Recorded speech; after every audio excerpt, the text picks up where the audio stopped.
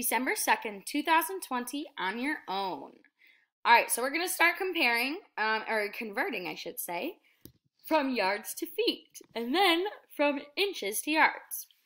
All right, so we can look back at our conversions, or we can say, okay, I know that there's 3 feet in 1 yard.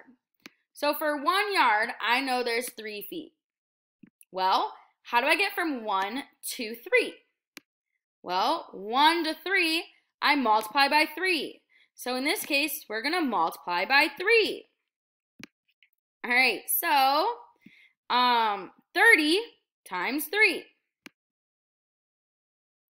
All right, I know that 30 times 3, you can do 3 times 3, which is 9, and then put that 0 with it. So 30, 60, 90, so our answer will be 90.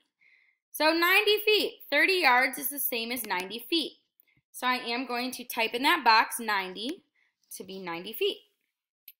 Next one, 324, so look at how fast that was. 324 inches to yards. So how do I get from inches to yards? Oh, well, I know that there's like 12 inches in a foot and there's 3 feet in a yard, so inches to yards. Oh, yeah, we're going to divide by 36. Inches to yards, divide by 36. Bom, bom, bom. All right, so we have 324, and we're going to divide that by 36. All right, so if I take 324, that's going to be on the inside as our dividend. 3, 2, 4. And we're going to divide that by 36. Well, I know that 36 cannot go into 32. So we're just going to have to go into 324. So what we are going to do is, well, I guess we're going to guess and check here. So 36 with our answer choices times what equals 324. So let's see.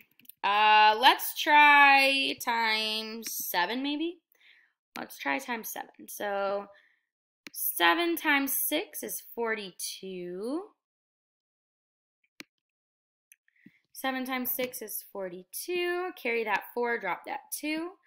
7 times 3 is 21 plus 4 is going to be 25. So 252. Not quite. Oh, man. So let's try times 9. Times 9. All right. So 6 times 9 or 9 times 6 is going to be, I can move this down a little bit. There we go. 9 times 6 is going to be 54. I'm going to carry that 5, drop that 4.